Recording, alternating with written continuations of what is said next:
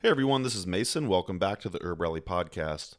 In today's episode, I'm going to let you know about an upcoming event. It's called Medicinal Plants of the Southern Appalachians Retreat, and that's with Patricia Howell, and she's the owner and lead instructor at the BotanoLogos School of Herbal Studies, and that's based in Georgia.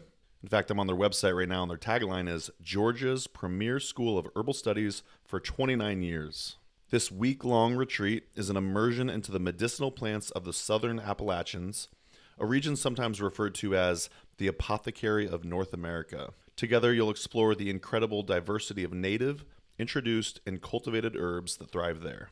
Patricia and Cara-Lee Langston are going to lead retreat activities, including field studies, lectures, wildcrafting, foraging, medicine making, and more, and other guest teachers will be announced soon.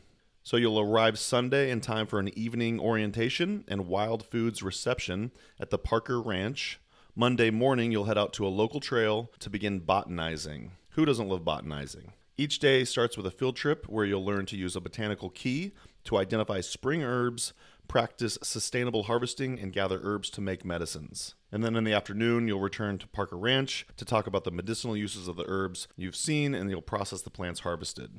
So the retreat begins on Sunday, May 15th, and it ends on Friday, May 20th, and that's 2022. For more information and to register for this Medicinal Plants of the Southern Appalachians retreat, I'll leave a link in the show notes, or you could go to wildhealingherbs.com. It's under their courses and events tab. Wildhealingherbs.com under the courses and events tab. Otherwise, just click on the link in the show notes, take you right there. So whether you're in the Georgia area or not, I definitely recommend you give this event a look. Certainly sounds like a lot of fun to me. Thank you so much for listening, and I'll talk to you later. Take care.